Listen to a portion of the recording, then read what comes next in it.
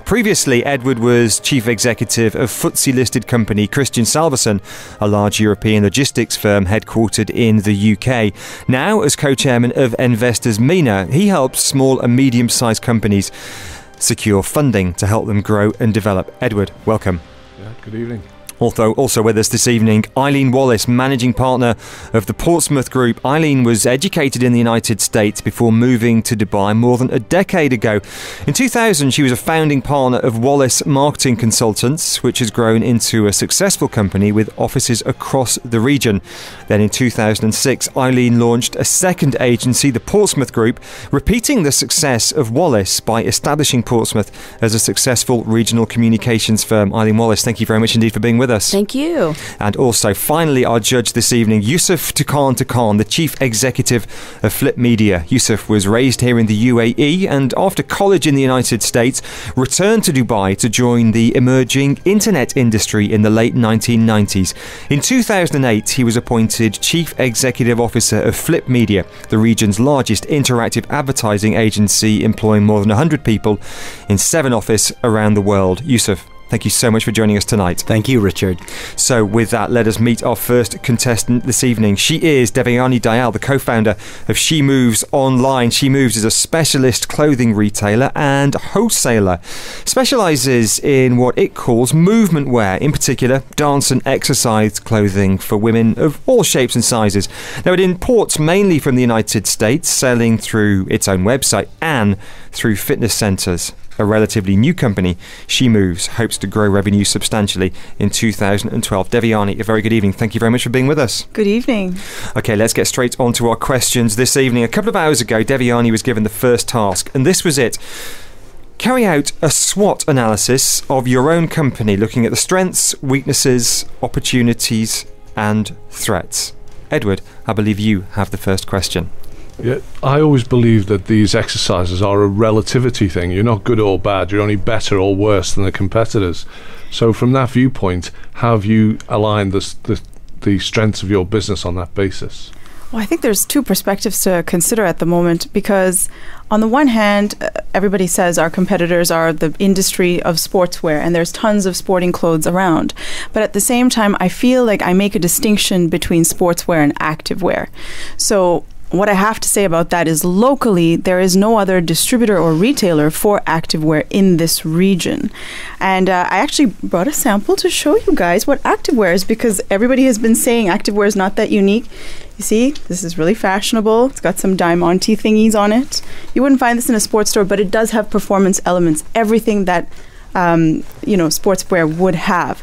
So, Devayani, I'm going to stop you there. We're going to move on to weaknesses now. Eileen Wallace. Devayani, it's so tough when you're starting your own business to think about the downside and what are areas that you need to address, where can you improve? What do you see as the weaknesses in your organization? I think the biggest weakness is also one of our biggest pluses. We're trying to create a new market segment.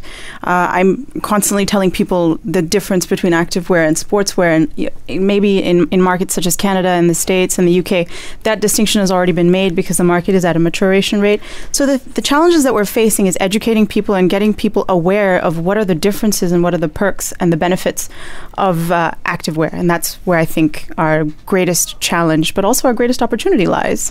Well, Yusuf Tukan, you have a question on opportunities. Definitely. I mean, Devayani, you're a .com business. You're part of a growing internet, environment here within the region. What do you see the opportunities facing your business being, and how do you plan to exploit them? I have some amazing niches that I'm trying to get into. I'll give you a sneak peek.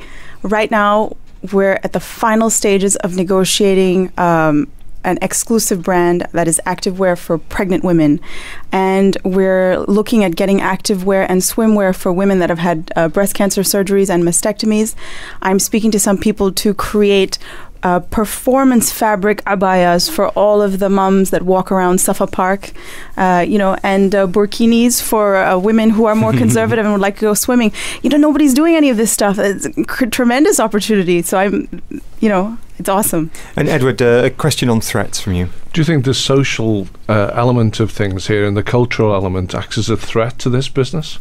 It's definitely something to consider. At the moment, I'm the buyer and the bottle washer and everything else, but eventually, when we're huge and we have a buyer, one of the things that I'm very particular about is I always buy things in dancewear that are mainly cotton lycra to consider the climate.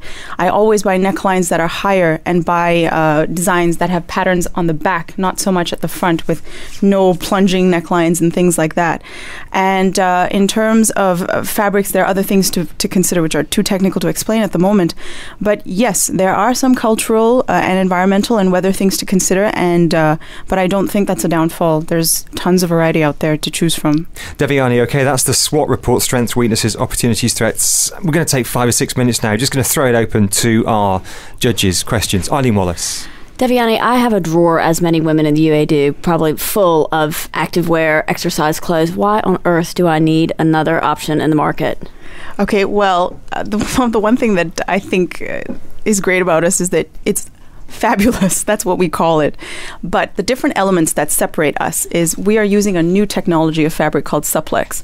And although there's many performance fabrics out there, this particular one absorbs sweat away from your body but doesn't let it surface on the other side. So you could go to a really strenuous cardio class, and then after that you could go and have a coffee, and then after that you could go to Spinneys, and after that you can go pick up your child from the groceries, and you won't look like a drag. So there's in the fabric itself, that's the specialty. And the other thing is in styling and size. Most women, world average size is a UK 14. And if you'll have a hard time finding clothes that are bigger than UK 12 in traditional sports stores. But we cater to those needs as well. And finally, for women like me, I like to look nice. You know, when I go out to work out, I want to wear layers, I want colors, I want to look exciting. So the activewear that I have is quite fashionable as well. There's a lot of designs at the back and stuff like that. Yusuf? Obviously, coming from a .com background, Devayani, I was very interested to see your digital presence and what you were doing there. And I did a search online for activewear. I did a search online for sportswear. And I didn't see any search engine optimization bringing your results to the top of the page. I didn't see any search engine marketing, driving my attention towards you. But I did see that you've made a good effort on Facebook. You have 1,000 fans. You seem quite active and quite engaged. But, are you driving enough traffic to your site at the moment? And what do you think you could be doing better? Yeah, actually, that's a really good point you bring up. We just relaunched our website on December 6th, so the website is really new. We've just hired a company to do a lot of SEO for us, and from what I understand, it takes a little while to get there and to get going. And to help it out, we've just started a YouTube channel where you can see me showing a lot of products, and we've also started a Dayal blog.com where I can start writing blogs with various Google AdWords and things like that. We're also doing Facebook advertising and Google advertising. So it's taking some time, but I'm very much involved in the social media front, and I'm very passionate about it myself. So I think you'll see some results shortly, I hope. A couple of final questions to our judges. Edward? How's all this activity and energy you're putting into it translating into sales growth of the business? So if you looked at your month-on-month sales growth, how's that now developing? Well, if we looked at month-on-month sales, there's like a 50-60% increase, but that's because we're talking about smaller numbers, and those are jumping up ahead, especially a lot of credit given to this great radio show. So there are increases, but of course, I feel like I want more. There could be much more in terms of sales, and we're hoping that happens as the website presence and online presence really increases. Devayani, what's the rest of your communication strategy? How are you going to get a buzz going, some word of mouth out there about your brand? Okay, we have a PR company that we've hired, and we really want to give back to the community. So we've put up a lot of community drives in place that are going to be coming up. So with the PR company and hopefully with the radio, we will be doing a lot of events. I want to do some yoga events. I want to have some talk events where we call people who can talk about diabetes, which is a big deal here, who can talk about obesity-related issues for women. So, and how that affects us in terms of, reproduction. A lot of women who are my age are going through polycystic ovaries because of being overweight. So I want to address a lot of those issues. Our PR company does releases every month. We take tons of pictures and send them out. We try to meet with editors. So there's a lot of buzz going on. I think it's just we're at that moment of inertia where we're just about to burst, Devayani, thank you very much indeed.